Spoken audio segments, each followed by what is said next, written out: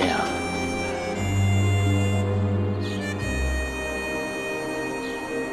我想跟你说件事情。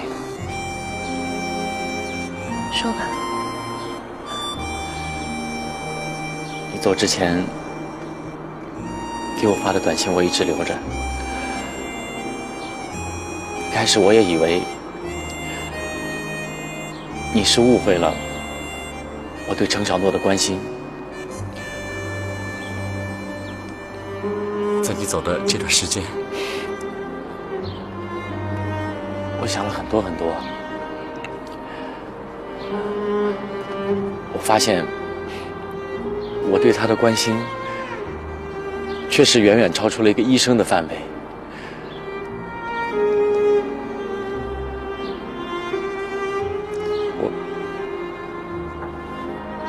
我只要一想到他的病可能根本就治不好，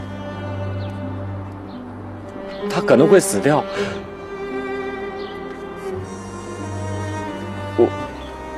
我真的受不了。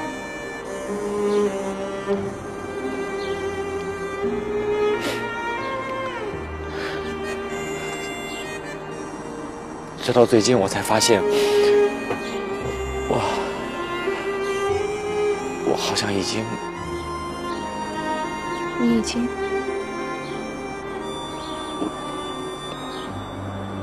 经爱上他了。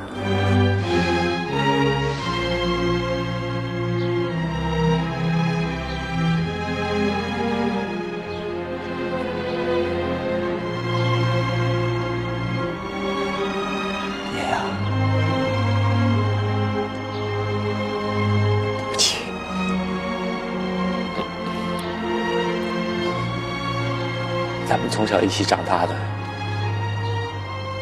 一起经历了那么多的事情。每次我一遇到事情，我就会去找你，你都像大姐姐一样。可是小诺他没你那么坚强，他也没你那么乐观。他越是柔弱吧，我就觉得我得去保护他。我现在脑子里就一件事儿，我要尽我所有的力量，我去治好他的病。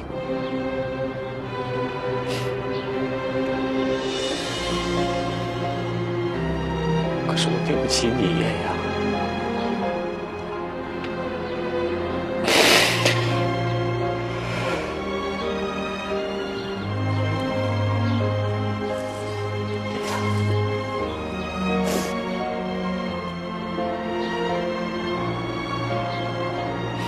原谅我好吗？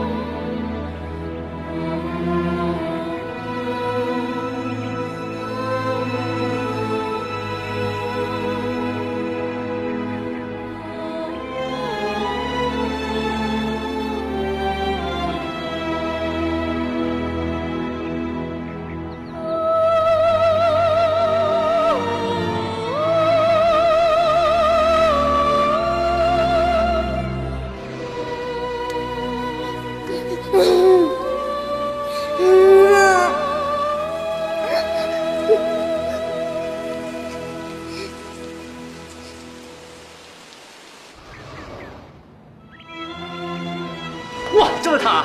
哎，这样，你等会儿。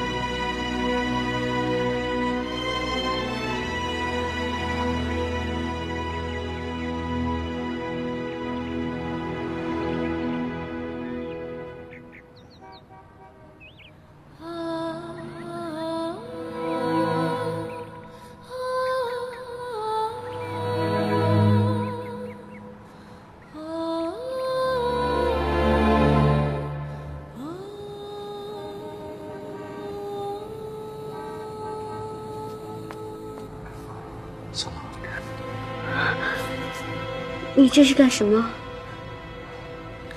我只是你的一个病人，而她是你的女朋友。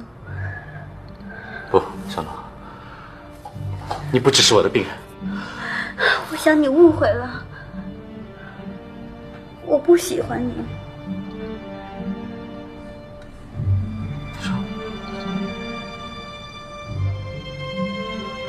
你不喜欢我？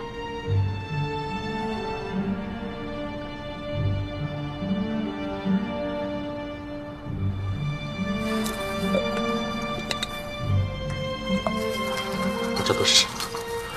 这都是什么？啊，小诺！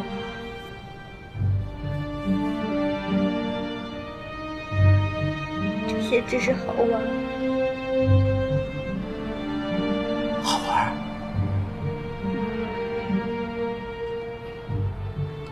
我每次去病房，你都会送我一颗星星。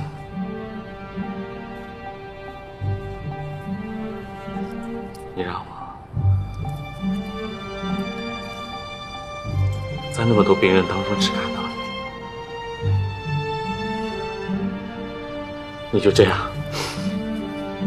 用一点一滴的表达，让我毫无意识的爱上了你。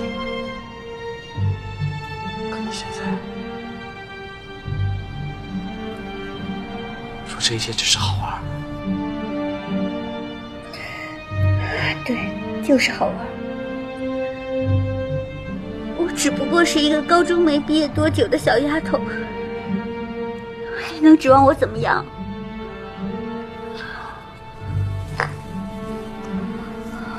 你为什么要这样？你为什么不能承认啊？你越是这样，我越是心疼，你知道吗，小诺？可你是医生啊，你比我更了解我自己的病。我是一个快死的人，我有什么资格喜欢你？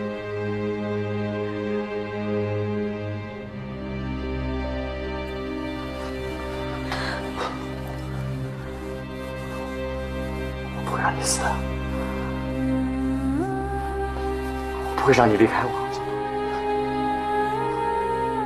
不想离开你，我不想死，我才18岁。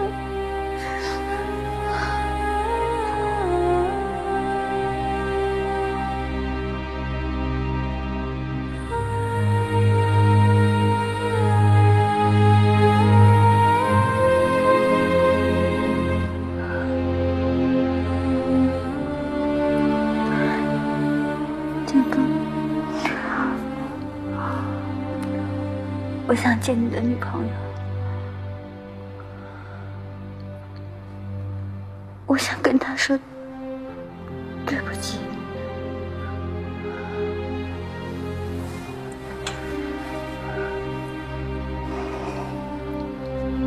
请你让我见她。小诺，我求求你了，你让我见她。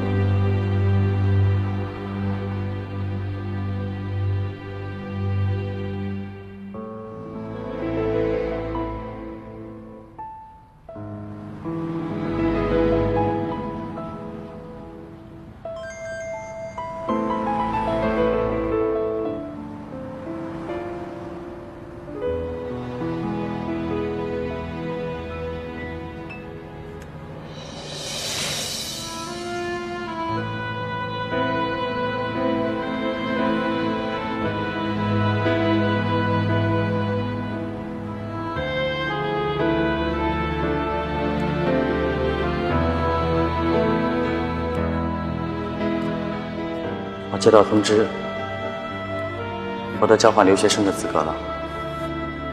真的？不是说专业第一才行的吗？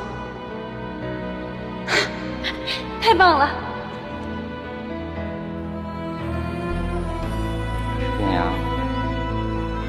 我就要出国了呀。我知道啊。我一去好几年呢。我知道。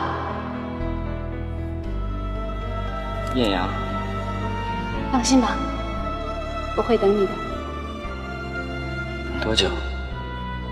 不管多久，我都会等你。